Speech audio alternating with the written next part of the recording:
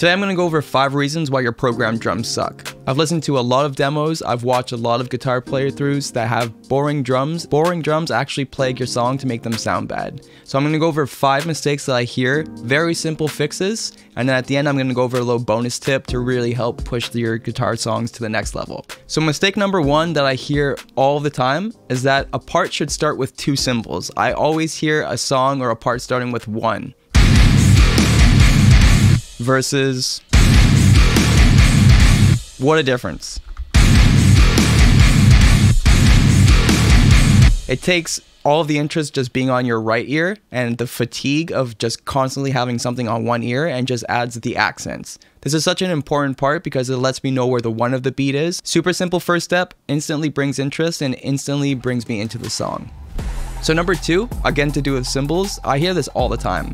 Super boring, and it doesn't really bring any interest, it doesn't bring any impact, and it doesn't like throw the listener off in a good way. By adding accent cymbals, it lets me know what you as a songwriter find important in the riff. So basically I'm going to go through and I'm going to find the sections of the guitar that I think need a little bit more of an impact. So instantly right there. And then again right here.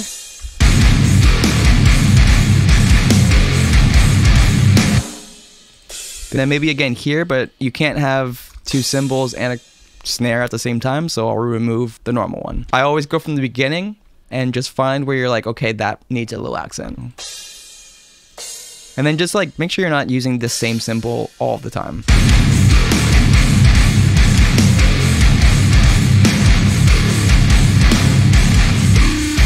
So instantly adds so much more interest, and it catches me off guard by just being like, oh shit. It's not like the same thing over and over again. A recent study I saw, there's something crazy like 60,000 songs being uploaded a day to Spotify. By doing the bare minimum, it's not going to make your music stand out. It's going to make somebody listen to it once and forget about it, or just like not even listen to the whole thing. So mistake number 3 that I hear all the time in guitar-based music, the snare is almost always in the most basic and most expected section. So right here, it's on the 3 every time. 1, 2, 3, 4, 1, 2, 3, 4. You can do that with a groove, obviously, like a breakdown or something like that, but with a riff like this, if I'm treating it as an intro, I want somebody to be interested right away. This is kind of not interesting. I'm going to go through and put the snare in different placements. So let's check that out. So right away, instead of the snare being there, I'm going to move that.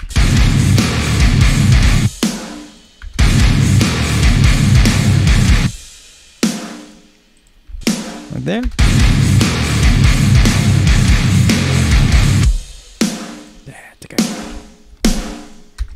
And then switch again, just constantly changing it up, making it interesting. Again. Maybe I'll keep that one there.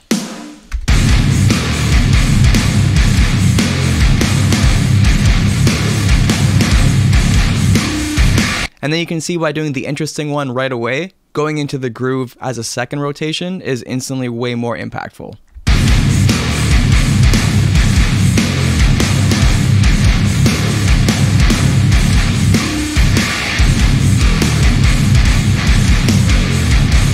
Cool, so now that we have the snare dialed in and they're in different sections, I'm noticing that the cymbals could be a little bit more interesting as well. And right now they're basically on the quarter notes all the time, but let's dial them in and let's accent them a little bit better. I'm just gonna alternate dun dun dang. That's cool already. Let's try to syncopate the cymbals a little bit more with the rest of the beat. And then same thing, bump. Get rid of that. Get rid of that. Probably that. Put a hi-hat instead. And then again, like introducing different cymbals makes it a lot more interesting as well.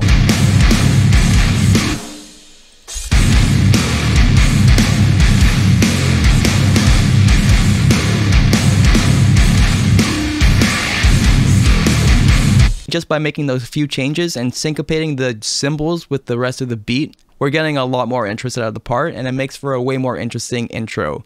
As we all know, if somebody's not into the intro, they'll just skip the song, they'll skip the video, they'll skip whatever it is. You have to grab them right away. By doing something super cool like that, Very easy. None of this is like difficult. It's literally just drawing in notes. So mistake number 5 that I hear all the time is that there's no toms throughout the riff. And if there are toms in there, it's basically just to be a fill at the end of a guitar part. As guitar players, we have 6 strings, 7 strings, 8 strings. We have that many strings for a reason, just like a drum kit has that many pieces for a reason. So by only playing the bare minimum on the kick, snare, and cymbals, it's basically just playing only the top string on a guitar. So let's throw some toms throughout the riff. So I'm hearing like a little fill over here, something over here, and I'm just gonna throw basic toms that I hear and see what it does.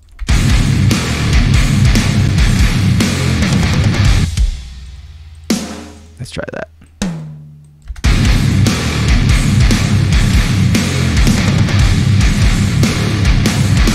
Maybe that.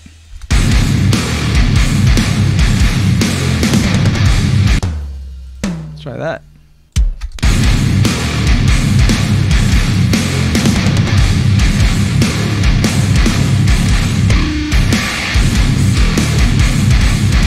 That's sick as hell. And honestly, it was just one little fill in the middle of the riff instead of being a fill at the end. We can also throw toms. Let's see where else we can put them.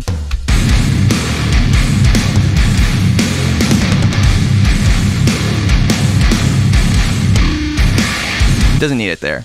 But you get the point. Just throwing in toms in different sections instantly made the intro way more interesting. So the next mistake that I hear all the time, and when I'm mixing bands and when I get sent MIDI and they're like, can you fix the drums up a bit? This is a mistake that I hear a lot. When there's a build-up, the beginning of the build-up doesn't have an intro note. Just by adding a kick or a kick and cymbal or a kick and toms will just make the listener way more like interested once that build-up starts. So you see what I mean right here? Right now there's nothing on it. And then by adding a kick and say toms or something,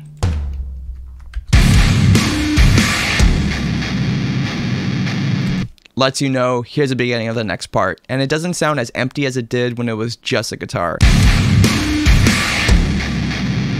Or even adding like a little double kick right before that happens.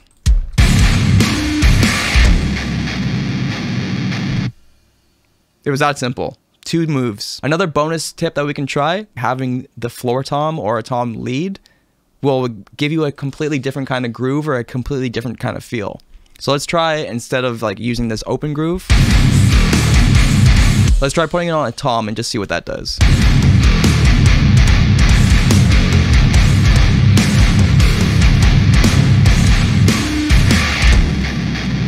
This is how you make your music way more interesting. All of this took me a total of like 22 minutes to explain it and do it. If I was just doing this, usually when I'm writing music and doing this kind of stuff on the fly, it takes about like 2 to 5 minutes to take a boring riff, a stock guitar and drum part, and just make my guitar parts sound way better by making the drum parts way more interesting. If you enjoyed this video and found any use in it, please make sure to like and comment and subscribe, as I'll be posting more of this kind of stuff all the time. If you want to learn more about drum programming and processing, check out one of these videos down here.